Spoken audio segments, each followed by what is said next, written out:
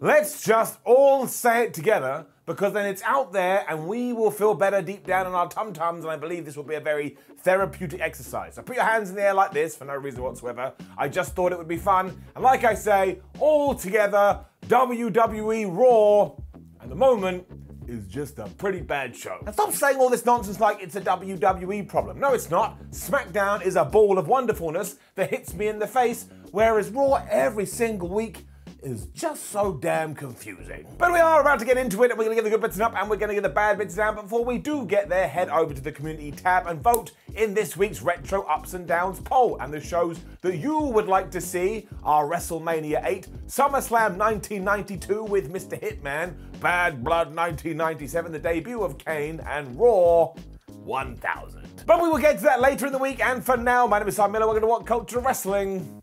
And let's up those downs for Monday Night Raw.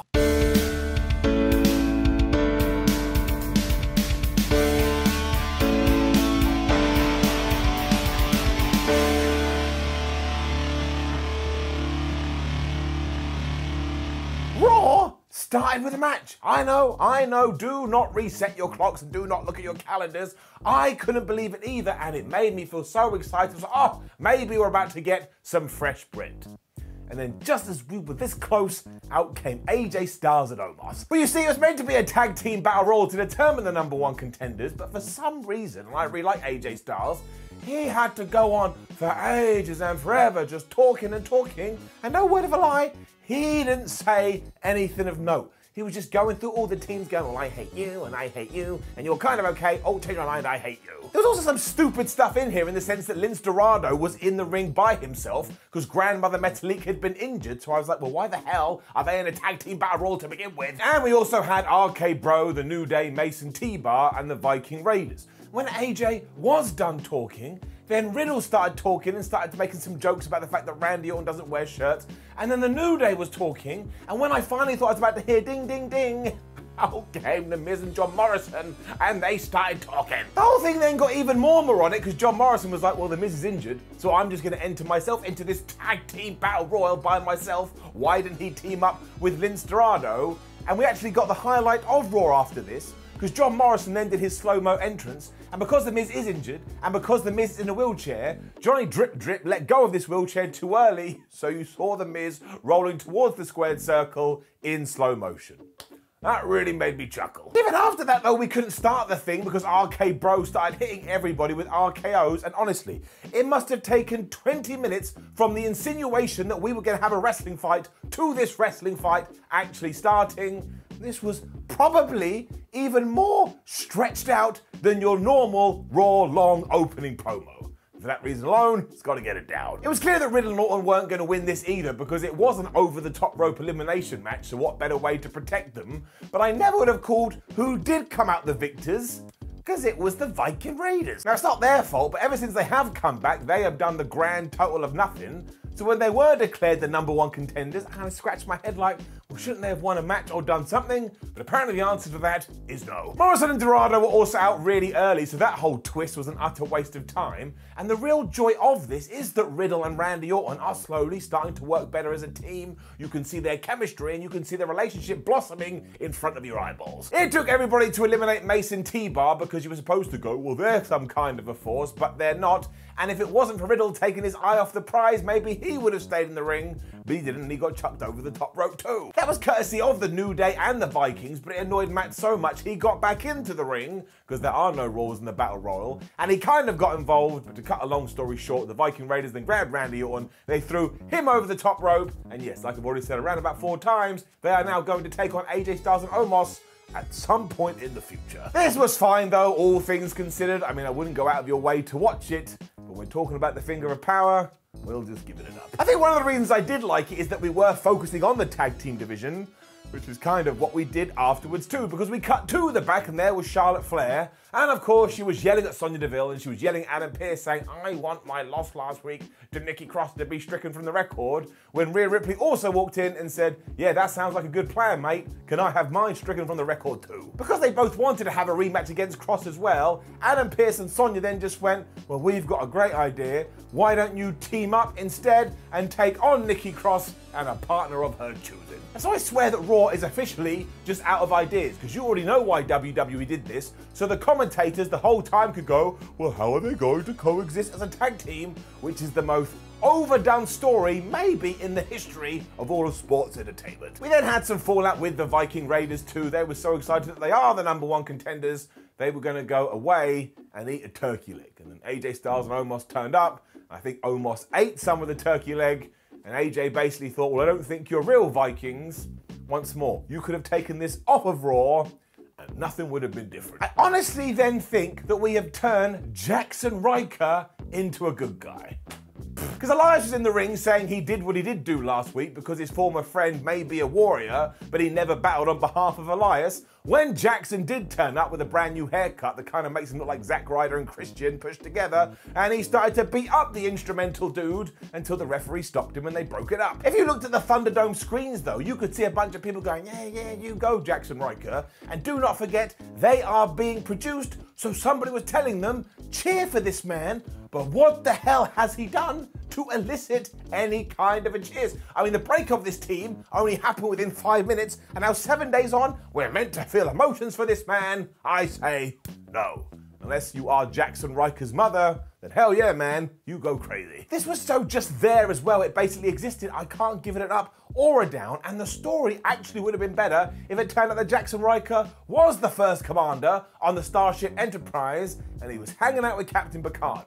I know that's a stupid joke that I make just because they have kind of the same name, but everybody loved that Riker, and I don't think anybody has gotten behind this Riker as of yet. At this time as well, I was thinking, well, I guess we're going to save this match for the pay-per-view. But no, we just did it, and it ended with a count-out down. Because Elias just left after a few minutes. Yeah, he was getting beaten up and decided, well, I'm not really enjoying this, so he got out of the ring, the referee counted to 10, this was all done in 3 minutes, and they are 3 minutes that I'm never ever getting back. We had a contract signing next because of course we did. WWE has somewhat of a big match around the corner, so they just do a contract signing. I bet they were all in the writer's room and Vince McMahon just went, we should do a contract signing, damn it, but something more interesting. Then he left and all the writers went, everybody all right with the contract signing? So we just did it. Drew McIntyre was out first as well, and given that Bobby Lashley didn't turn up, he told us this very nice story about a Scottish king, with the moral of the piece being, you should never give up. Now look, I like Drew McIntyre, but surely at Hell in a Cell, this has to be the last match between him and Bobby Lashley. Just starting to wear a little bit thin. MVP and Lashley eventually did turn up, they just wanted to be fashionably late, and they want to add a stipulation to the deal, which is if Drew does lose at the pay-per-view, he is never allowed to come after Bobby Lashley's World Championship again. And while I thought that was a nice idea, I was a bit like, Bob, why didn't you talk to Adam Pearce and Sonya Deville before Monday night? Now they got to amend the contract. This is doubly true because Drew then shot back, yep, I'm all happy with this, but I've got another stipulation I want to make, and of course, because we have a pay-per-view called Hell in a Cell, we have to put people in the Hell in a Cell, so now Bob versus Drew is going to be in the structure of death. He's always come across weak these days too, because we are just retroactively fitting the stipulation into a storyline, but of course, they both think they're going to win, and there was this really weird part where they finished shouting each other, and Bobby Lashley just said something. He was like, but I'm gonna beat you there. And it didn't tie into the conversation at all. It'd be like me coming up to you going, hey man, how's it going? And you just respond by going, fish breath. Be like, I don't want to talk to you no more. I'm going to assume that McIntyre does lose though, because I've got it in my head that at SummerSlam we're going to do Bobby Lashley versus Brock Lesnar. But just to show that he is super duper serious, he got his sword and he cut the contract signing table in half. And everyone was like, oh man, Drew McIntyre's gone crazy. I guess this was all okay. Up. We then found out that Asuka is going to be Nikki Cross's partner, and let's make it very clear, Asuka is one of the best wrestlers in the world, but this women's division is just going to be stuck on loop until the end of time. I mean, thank goodness we did push Nikki Cross into it, because that's made it feel a little bit different, but otherwise, flub me sideways. I really wanted to give it up for what happened next too, and you know what, I am for the match between Humberto Carrillo and Ricochet, because they went out there and they made the most of their minutes, they maximized them, so for the effort alone, up. They were being watched on by Sheamus too, who was in a really bad mood because he has legitimately broken his nose, so he wanted to rant and rave about it. Then Humberto and Ricochet pretended they were going to dive on him, and the Irishman was like, no, don't do it. And honestly, a little part of me was like, well now I feel sorry for Sheamus, and I kind of feel like these two dudes are being a bunch of jackasses, and that was not the point. The winner of this as well was meant to become the #1 contender, so did you know how we finished it? That's right, with a double countout. So if you are keeping score, we didn't do any distractions on this episode of Raw, but what we did do was just a bunch of countouts. Down. Ricochet gave Carrillo a Spanish fly to the outside, and they hit so hard neither guy could get back in the ring in time. But yeah, how on earth can you have a script for Raw and it says in the match prior we'll do a countout and in the match following we will do a countout? I mean, that's like I slap myself and go, oh, that hurts. And I go, oh, I'll do it again. I'm still in the exact same place that I was. Sheamus laughed at all of this and then just walked off. And I realized in this moment that we are going to get to the year 2034 and we are still going to be doing the same stuff. And then from nowhere, we had this awesome segment between MVP and Kofi Kingston. So whoever wrote this, you need to start writing all of Raw is getting up. Because MVP told Kofi that he was so inspired by Kofi Mania, it was the reason he wanted to come back to the WWE. But as ever, Kingston always drops the ball like he did last week when he was taking on Drew McIntyre. You see this edge, this different side to him, but then he has to be the happy positivity dude, and that's why he's not achieving any success. Kingston then fired up and talked about how none of that was true, and he does this for his family, he does this for his friends, and he does for the kids that can look up to him and think, oh man, maybe I can do that one day as well, because he's all about representation.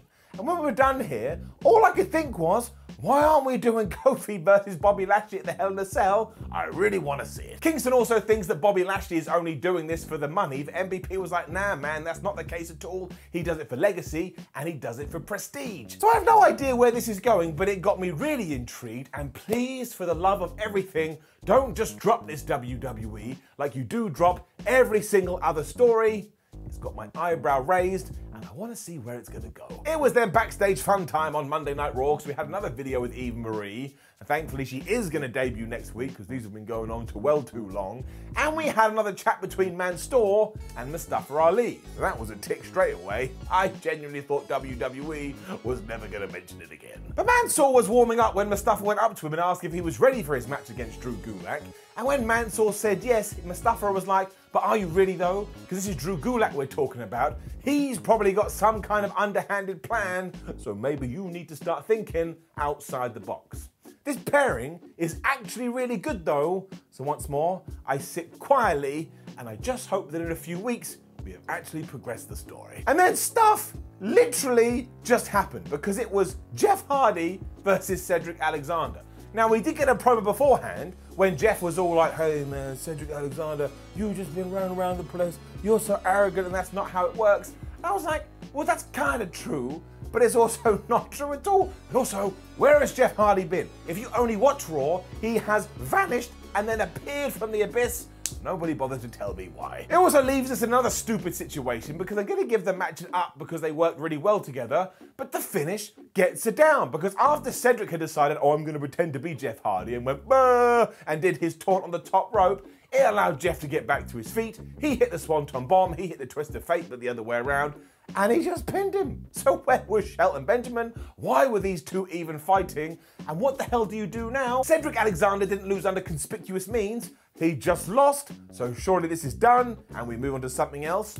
But you just know that's not going to be the case. More chat between Charlotte and Rhea Ripley next, and I'm not going to lie, we didn't need another segment like this, especially because the way they were standing and the way they were shot was kind of like they were partaking in some form of amateur dramatics. The whole point of it though is that Rhea wants to be the leader, and obviously Charlotte wants to be the leader. So now no one's going to be the leader, and I just knew they were going to beat the crap out of each other in their tag team match, which is exactly what happened. Because this match was next, and they were just thumping each other in the face, but pretending it was tags. I mean, there was blind tags, there were chops. Asuka and Nikki Cross basically didn't exist here, they just faded into the background, and it was all about the fact that Charlotte and the women's champion hated each other's guts. There was this really silly bit where Charlotte had Nikki Cross on her shoulders and just ran into her corner and knocked Rhea Ripley off the apron, but Rhea wasn't in the right position, so she had to walk to the turnbuckle and then get knocked off. And the long and the short of it is that Charlotte got so mad towards the end, she just gave Rhea Ripley the natural selection, and that allowed Nikki Cross to pin her. It was kind of cool because Asuka and Nikki Cross danced around the announce table like, yeah, we're the winners. But were they? Were they really? I would say no. This was alright though, and while the story isn't really to my taste personally, I also have no idea whether I meant to cheer or boo Rhea Ripley, we did carry this on. It was easy to watch, so I'm gonna give it an up. I'm not massively that excited about their match at the pay-per-view. Mansoor then defeated Drew Gulak. 2 minutes. It also ended with the most devastating move in all of sports entertainment, but actually fair play to WWE because at least they tied it into the narrative. Because Drew Gulak did it at first, but he held the tights, and Mansoor, remembering what Mustafa Ali had told him, he reversed it, and he also held the tights, so he did get a victory, but maybe now his brain is being corrupted. So at least this was something. I mean, they deserved a lot more time. You could barely get into this, but I will put myself out there and I will give it an up, but I swear WWE.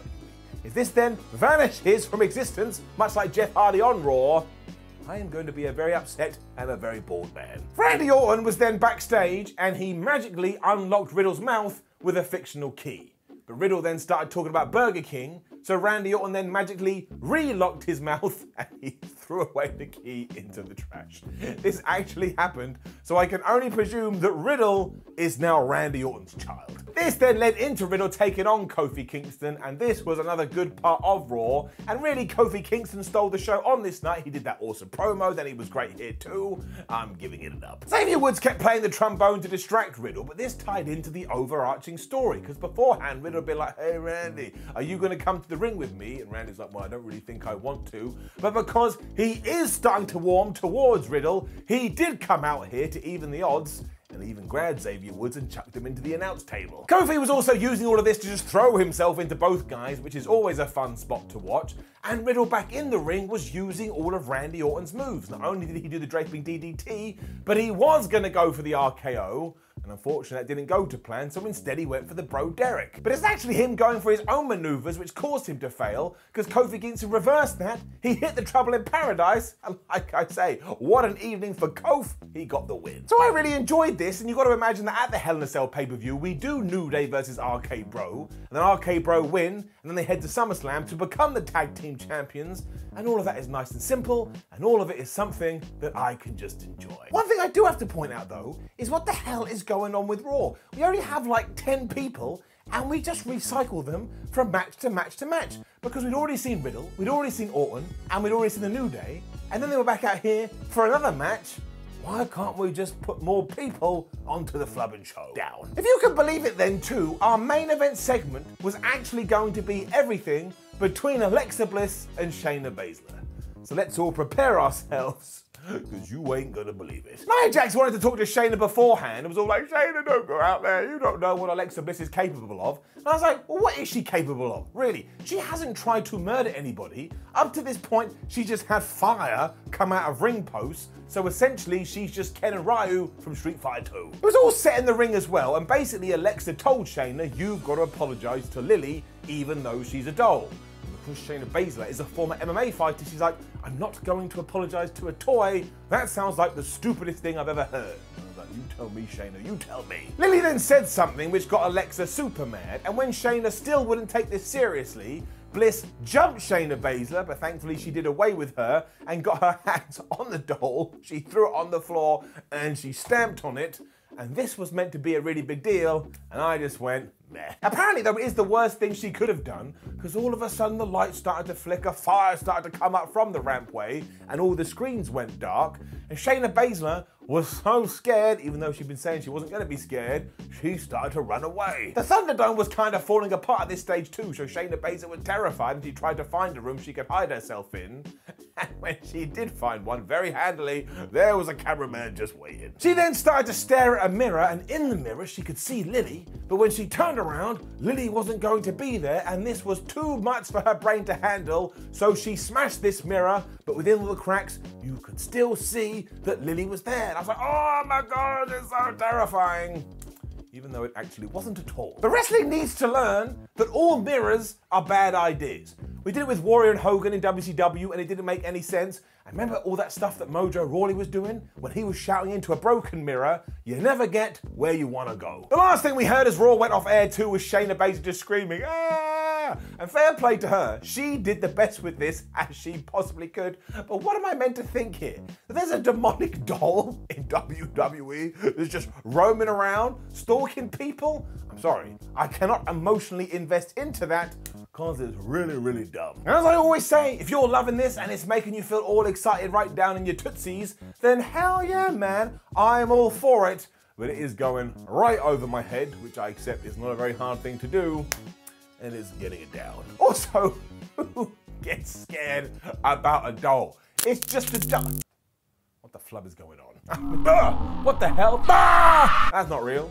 I was controlling the doll, my hand was up his ass. That does bring us to another episode of Monday Night Raw, and I suppose if we're trying to be positive, fair play to WWE trying something different to end the show, but again, it wasn't for me, and the rest of the show was yet another repeat, and we did just push Jeff Hardy in there.